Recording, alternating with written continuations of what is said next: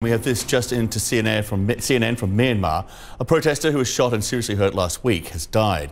She is the only protest known to have been killed during these demonstrations, which have lasted for 2 weeks now. Thousands have been on the streets protesting against the military coup, which took place earlier this month. Paul Hancock has the very latest now for us from Seoul. I guess, you know, it is obviously a sad situation and a tragedy that this protester has died, but to think that they have been on the streets for 2 weeks now and this is the first fatality. That is true, John, but certainly this could well galvanise the pro-democracy movement. This was a young woman who on February 9th was at a protest in Naypyidaw in the capital. Now, video circulating online shows that protest. It shows security forces using water cannon, protesters running away from it, and then you see a woman fall to the ground. Now, the doctor at the time told the media that, in fact, that bullet had pierced the motorcycle helmet, and she had been in a critical condition since that time. Mya Thwe Thwe Khaing was her name, and she had really become a symbol of the pro-democracy movement. We had seen that at a number of these protests, as you say, the first known casualty among the protest movement. So it will be interesting to see the reaction on the streets of Myanmar. Now, it's not just the daytime protests that the protesters worry about when it comes to the response from security forces. When night falls and when the internet is shut, that's when the arrests come.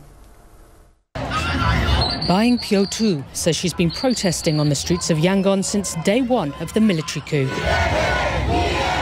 One of the country's best-known actresses, Tu and her film director husband Naji have been vocally and financially supporting the civil disobedience movement.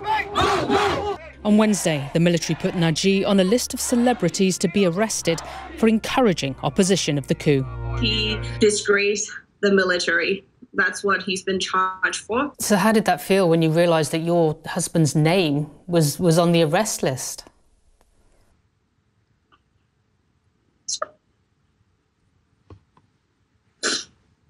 Sorry. Not at all. Take your time. I'm just so angry and just so emotional because it's not fair, you know. People who are doing the good things, they keep being arrested. They just keep arresting the people who are doing good. The couple have fled their home and are in hiding. Pots and pans they once used to join in the daily evening protest now have a different purpose. We have to make sure that we have pots and pans on our nightstand. So if somebody come and do something wrong to us, we ask the help from the neighbors just by banging the pots and pans, because obviously that's the only weapon that our civilians have. They don't feel safe on the streets anymore, but are adamant that this is not the end of their fight for democracy. This is our last battle. We have to win this. So we have to do everything we can to reach out to the world and to everyone. And we must win this time. The arrests come at night when the internet is shut down and soldiers knock on the door. The military came for Mya A at dawn on February 1st, according to his daughter. The family have heard nothing since. A student leader in the failed 1988 uprising, he spent a total of 13 years behind bars. We don't want to live in another dictatorship again. And, you know, seeing another generation of children having to meet their parents in jail is not something that we want people to go through. Weinin was just 5 months old when her father was first arrested. She says her mother taught her to say daddy from a photograph. Her father told her he had a backpack by the door with clothes, a toothbrush and medication. He had a quadruple bypass 2 years ago and needs daily medicine. Still critical of the military, he knew he might need this bag in a hurry. As Myanmar's military leadership continues a systematic silencing of voices of dissent, it strikes fear into those on the streets, wondering if they're next. Now, one Burmese NGO, AAPP, says that more than 500 political prisoners have been arrested so far and many protesters we speak to and activists say that they are sure that that number will start to increase as well. Now, from the military leadership point of view, they still maintain that this is not a coup. They say it was necessary because of election fraud that happened at the end of last year when there was the democratically elected government. They don't address the number of arrests or the political prisoners directly, but they do say, and they have changed many penal codes that make sure that it is very difficult to criticise the military and to stay out of prison. John? Paula, thank you. Paula Hancock's there live for us in Seoul.